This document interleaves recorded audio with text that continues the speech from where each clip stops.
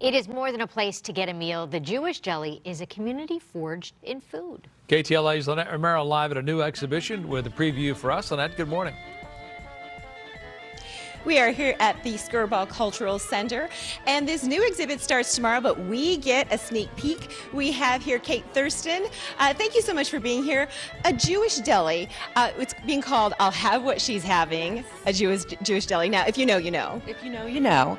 And over here, we're exploring the pull that musicians, Jewish creatives, writers have had with the deli, why they return to it as a character, as a setting, and really its magic in film and television. So you can watch some of those iconic clips right here. I mean, it brings you back, and it feels so homey. It makes you feel like you belong.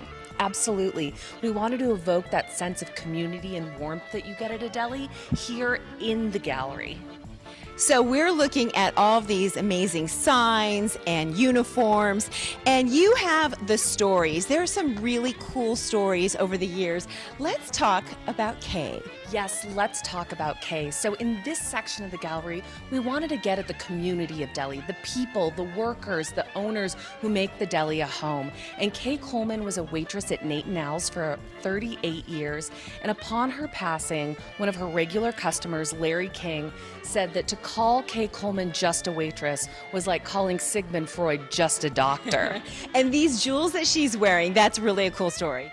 Yes, you know, she had such a vibrant personality. She was known for her sass, her one-liners, but also her warmth. And I think that really comes through in what you see here in gallery. Now, when you come through this exhibit, there's the interactive part where you can put on, you know, the bagel face, all that. You can write your favorite order here that we're showing, but you really learn about the history. You learn about immigration. You learn about all kinds of things of why a Jewish deli is so important to our culture.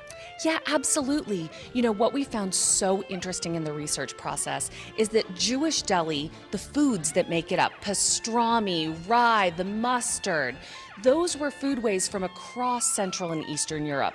But when Jewish immigrants from predominantly Eastern and Central Europe came here, those foodways combined to create the Jewish deli we know today. So it's the story of immigration, but it's a story of people coming together in America and creating this uniquely American restaurant. You don't have to be Jewish to love the Jewish deli. Let me show you some information right there on the screen for you. It starts today, it starts tomorrow, it runs through September the 4th. You can get all the information right there at that website on your screen.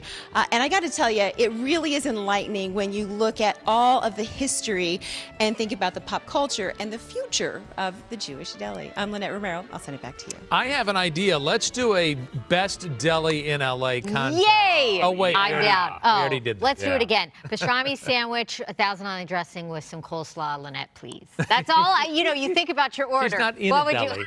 She's at an exhibition. I know.